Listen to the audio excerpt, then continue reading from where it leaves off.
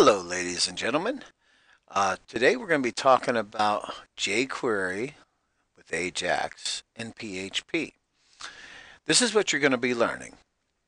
This particular form here has your name and email, and if we go ahead and I put my name and my email in here and I hit submit, you could see that it returns, this form item. And that's what we're going to be learning how to do, and you're going to be able to use PHP to process this AJAX with jQuery submission. So without further ado, let's dive right into it. Let's start out with the bare bones of an HTML document. And let me go ahead and start popping code in here. And we're going to discuss this one at a time so you know exactly what's going on. The first thing we're going to do is we're going to put in a title tag within our head tag. We're going to drop down here and paste in there, and that's going to put submit form using AJAX and jQuery. Okay. The next thing that we're going to do is, in order for jQuery to work, we have to bring in a jQuery library. So we're going to use the jQuery library on Google, and that's what this tag does right here. So we're bringing up in a script in the source, and this is the source of it. And if you would load that into a browser, you just see a lot of code. And then we end the script tag with that. Now let's jump down into the body tag, and we'll start putting different information in there. We're going to start with the form tag. Let me pop this in here for you real quick. And you notice here the input ID is name, the type is text, and the placeholder is your name. And if we take a look at that form right now, let me go ahead and just go to our local host index. You can see that it pretty much looks like the form that we started out with. Okay, we have the placeholders of your name and email in there. And then we have our input button, which is submit. Now you could do this one of two different ways. You could actually put a button in there, like so, B-U-T-T-O-N, and then give it an ID equals submit, right? And then end that, and then give it a type of button and value of, and then let me show you how this is done. Copy. Paste that in there, and then what we want to do is close the button tag, and we'll just say new submit button. Okay, just like that. And if you look at it now, and we'll go ahead and refresh, we have this. So we could do this either way. Okay, so it's not important that we do it one way or the other. What's important is that the ID is set. So let's go ahead and just take this out here, and we're going to drop down and put in a div ID of display. And what that's going to do is that's where all of our text is going to display within this application. Okay, so anything that we put in there, it's going to display in that div. Okay, finally we're going to go ahead and we're going to dive into the script, the jQuery and Ajax script. And let me go ahead and get this popped in there. And let's explain it one step at a time. All right.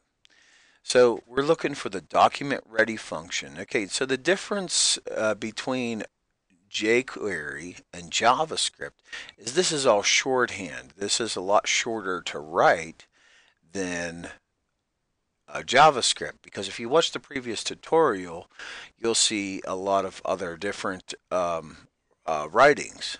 Okay, a lot of different code. You have to write more code with JavaScript than you do with jQuery. That's why it's become so popular.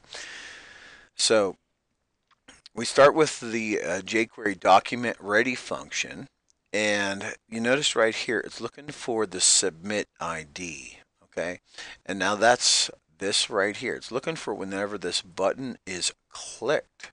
All right, when it's clicked, it's going to call this function and set the variable of name equals $name, which is the ID, and that's getting this right here. Okay, so it's important that you understand that.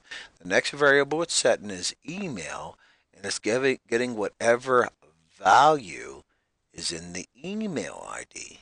Okay. Now notice we don't have to put a form tag on there like we do with other HTML documents because we're using jQuery, Ajax and jQuery. And then if we use JavaScript with Ajax, it'd be the same thing. But we're grabbing the value, but instead of typing out value like we do with JavaScript, we just put VAL. It's kind of shorthand. Next, we set another variable of data string. And you'll notice this is a lot like JavaScript. Okay, we set a variable of name1, and we grab the value of name, which is getting that from this ID up here. Okay. The next one, we set another value of email1. Now notice the ampersand sign. Okay, oh, let me see here, see if I got highlighted for you. Okay, the ampersand sign and the equal sign. Okay, so the ampersand sign and the equal sign plus email. So you'll recognize that from our previous tutorials where we were using JavaScript. Okay, so we store them all in data string. Now we could name this anything that we want, but we're just going to name it data string.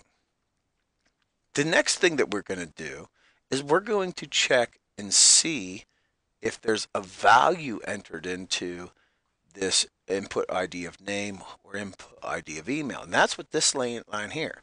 So if name equals nothing, if they didn't put anything in there, or that's what the two bars are, or email equals nothing, okay, what we want to do is target that div and display that HTML. Please fill in all fields, okay, and then we end that if statement, and then we put else, okay, else we're going to call Ajax, and the type is going to be post.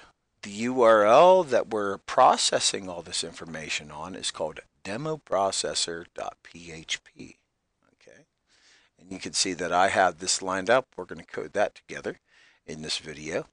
And then the data is data string. You'll notice this is a lot shorter than whenever we were doing the JavaScript in the previous tutorial.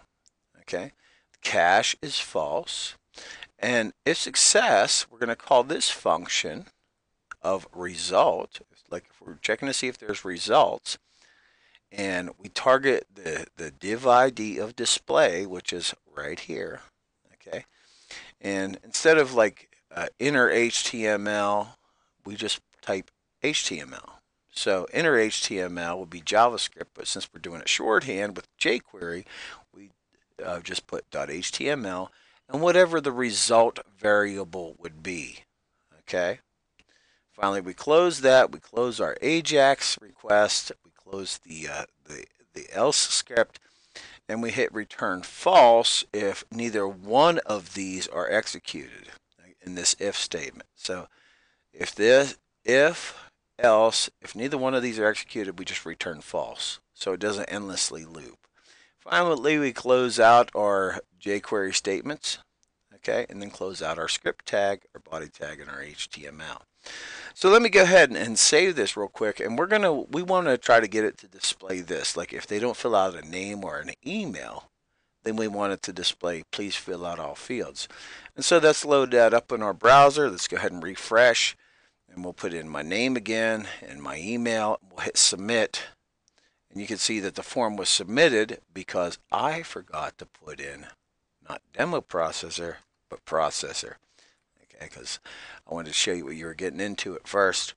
So let's go ahead and do that one more time. Maximus McCullough. Okay, let me not fill out either field. Okay. So now it says, please fill out all fields. And then whenever we fill out the fields and we try to hit submit, we get nothing back. Why? Well, that's because we didn't fill anything out in our processor.php, because, you know, this URL is getting posted to processor.php. All right, so let's go ahead and develop our processor.php form right now. And you'll notice here, we're looking for the post variable of name1. Where do we get that? Well, if we go back to our data string here, we see that name1 is right here. Okay, so we're looking for that. The next one we're looking for, the post variable, is email1. And where we get that? Well, we get that right here. Okay, so we take both these post variables and we store them in a PHP variable. First, the name one PHP variable we're going to store in the name. Okay, and we'll go ahead and echo that out down here. And then we take the post variable of email, store it in this PHP variable, and echo it out as email. And then so we'll have form submitted successfully, and we'll have the name and the email. So let's go ahead and save this processor.php. And now we'll go ahead and submit, and you can see form submitted successfully, Maximus McCullough29@gmail. All right. Now you could dress this up a little bit. You could put, your BR tags in there if you like. So you would do that like this, BR, and we'll go ahead and just copy that line and put it right here and save it. So they'll all be on separate lines. So let's go ahead and do that again, and you can see that each one is on a separate line. All right.